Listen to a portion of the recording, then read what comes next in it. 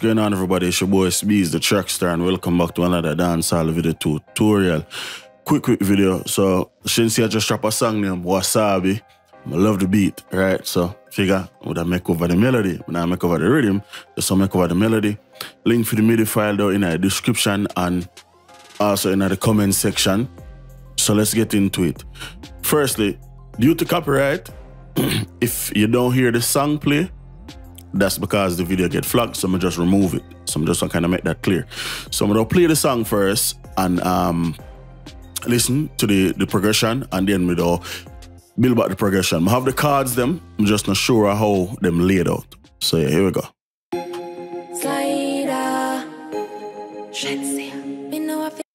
Alright, cool. We only need 4 seconds. Let me see. May I try to avoid copyright. So once again, if you don't hear the song, I'll take it out. Alright, so we have the progression here. So this needs to be over like a bit more. So it's kind of go like 10, 10, 10, 10. You know, so high, low, low. So this needs to come over. And this, and I believe this is it. Perfect. So need to sustain all of these. Need for, oh shit, just make a duplicate for no reason. Drag all of these across. Then we'll swap out the guitar, another guitar, we'll on a guitar, so we'll swap this out for serum. And we'll put, we need like a tropical, we need like a key, basically, some. So let's do this chain pop key. Let's go browse. I'll be chain pop, all right. Actually, can go up an octave or so. So let's bring this back. Now we have.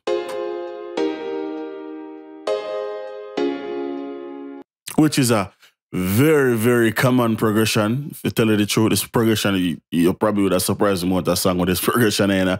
But that's basically the progression though.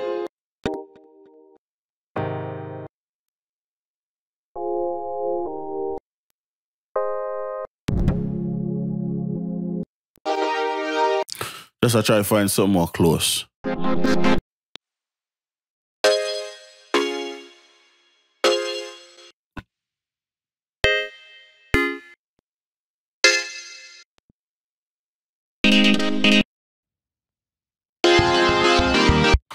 Actually, I think Nexus have a bell.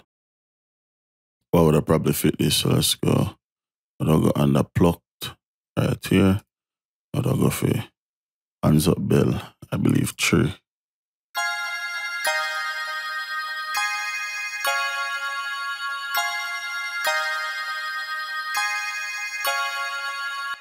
And that's basically the progression. If you didn't want a bass line or something like that, easily could undo that.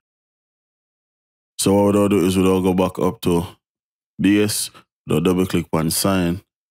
And a bass line is as simple as just following the lowest note of the progression. So we'll do this in a thirds. So 1, 2, 3. And then literally just copy this across. Drop it an octave or 2. And then we have bass.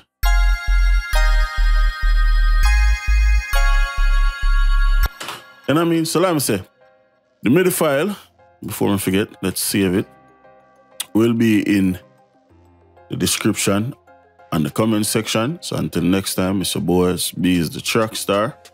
Peace.